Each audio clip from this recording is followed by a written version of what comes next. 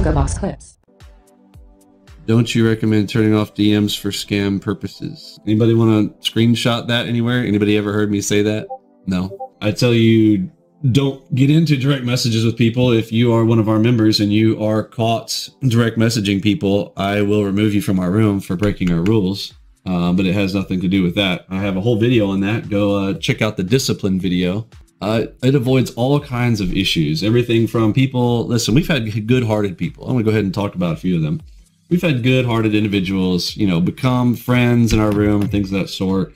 But what's weird is, you know, these long-distance friend relationship things where you're making friends online or whatever, the only thing it does is cause problems. So just be honest. I don't want to say the only thing, there can be other things, but the risk is too great for the reward.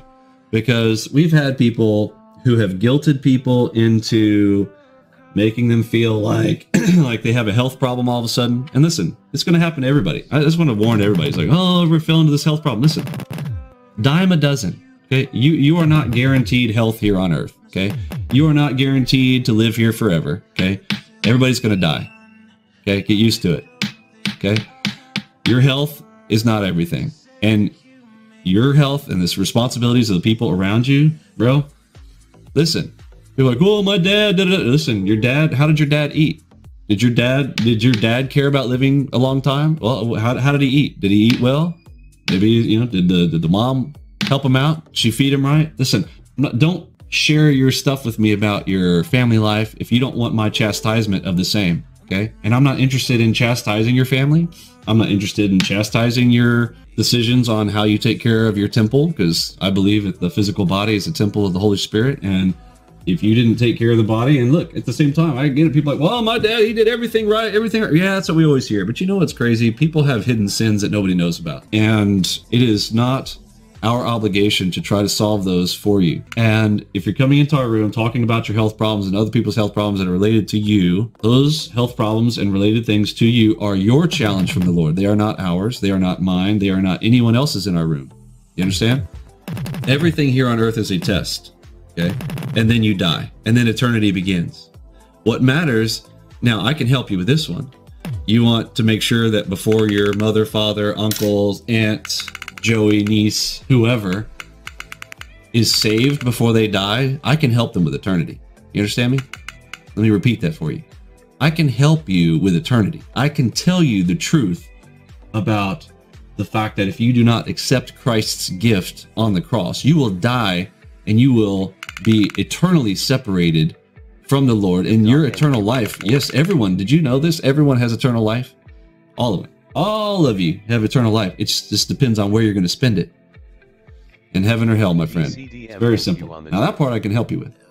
But you're going to come in there and start guilting people into being like, hey, you know, pay for my mom's heart transplant, whatever. Pay for my dad's knee surgery, blah, blah, blah. Pay for my...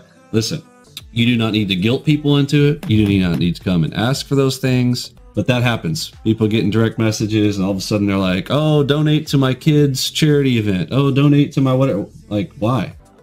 Sorry.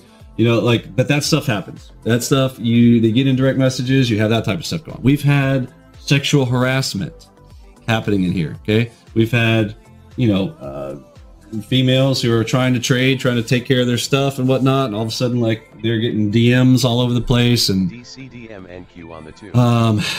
You know, just bad situations. I have yet to find great. Now, good, sure, there's good things that can happen in direct messages. Oh, I helped this guy do it. Well, why not just do it in public, right? Don't be tempted. Exactly. Don't start the temptation, okay? Because it starts with a friendly DM, okay? Starts with a, hey, how's it going? Oh, just curious how things are going. Oh, yeah. Hey, hadn't seen you around in a while. If I hear one more person in our room coming, I haven't seen so-and-so in a while, or where's so-and-so? Who knows? Maybe they died. I mean, I am literally coming straight up. Like, folks, you guys all think that, like, life is forever. Life is short, folks. Life is short. And take care of yourself. Take care of the things you need to take care of. Like, well, it's nice to take care of others. If that person needed your help, they would have contacted you, and you're not the first on their list. You're just in a Discord. They've never seen your face before. Come on, get real.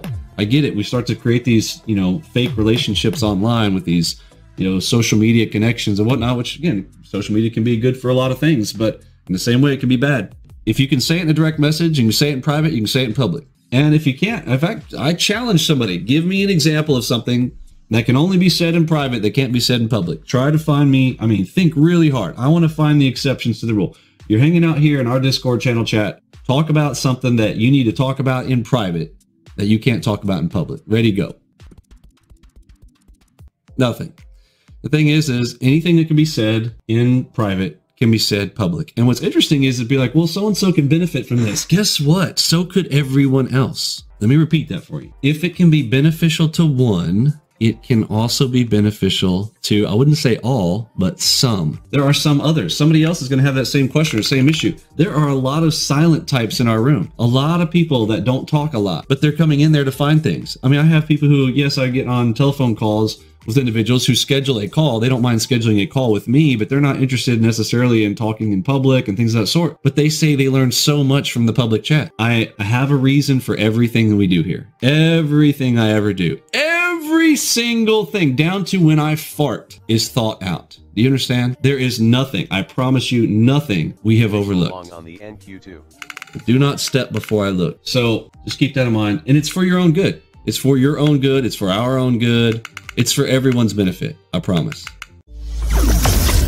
Press the like button, share, subscribe, and comment below with your thoughts and what you've learned. Watch this next video.